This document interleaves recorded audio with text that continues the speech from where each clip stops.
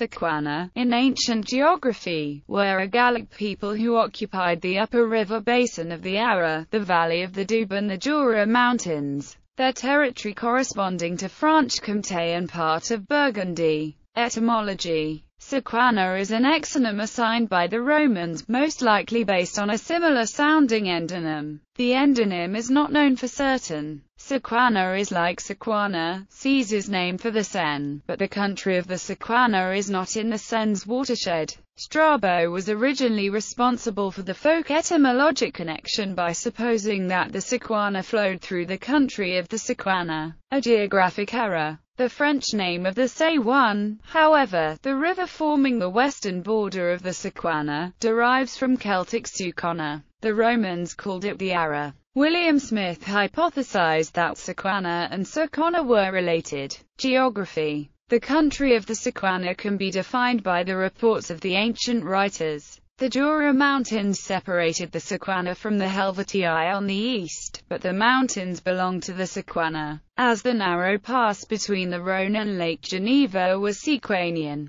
They did not occupy the confluence of the Seine into the Rhône, as the Helvetii plundered the lands of the Aedui there. Extending a line westward from the Jura estimates the southern border at about Macon, but Macon belonged to the Aedui. Strabo says that the Ara separates the Sequana from the Aedui and the Lingons, which means that the Sequana were on the left, or eastern, bank of the Seine only. On the northeast corner the country of the Sequana touched on the Rhine. History: before the arrival of Julius Caesar in Gaul, the Sequana had taken the side of the Arverni against their rivals the Aedui and hired the Suebi under Ariovistus to cross the Rhine and help them. Although his assistance enabled them to defeat the Aedui, the Sequana were worse off than before, for Ariovistus deprived them of a third of their territory and threatened to take another third, while subjugating them into semi-slavery. The Sequana then appealed to Caesar, who drove back the Germanic tribesmen, but at the same time obliged the Sequana to surrender all that they had gained from the Aedui. This so exasperated the Sequana that they joined in the revolt of Vercingetorix and shared in the defeat at Alesia. Under Augustus, the district known as Sequania formed part of Belgica. After the death of Vitellius, the inhabitants refused to join the Gallic revolt against Rome instigated by Gaius Julius Civilis and Julius Sabinus, and drove back Sabinus, who had invaded their territory.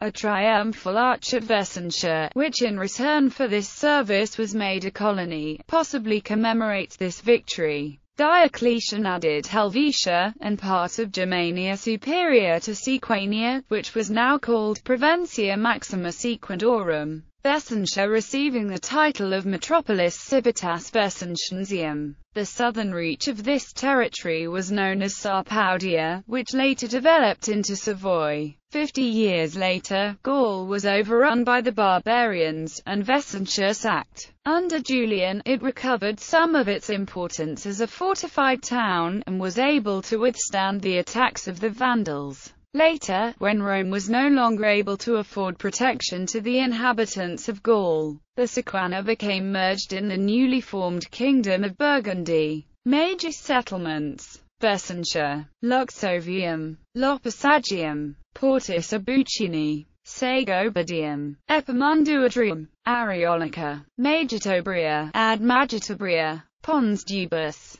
Castro Vesulio. Bibliography: Caesar, Julius, De Bello Gallico, Strabo. Geography. Attribution. This article incorporates text from a publication now in the public domain. Chisholm, Hugh, ed. Sequana. Encyclopædia Britannica. Cambridge University Press. Endnotes. T. Rice Holmes, Caesar's Conquest of Gaul. 483. A. Holder, Altceltische Sprachschatz. E. Mommsen, Hist. of Rome, BK. V. Ch. 7. Dunard de Charnage, Hist. des Sequanois J. D. Schopflin, Alsatia Illustrator.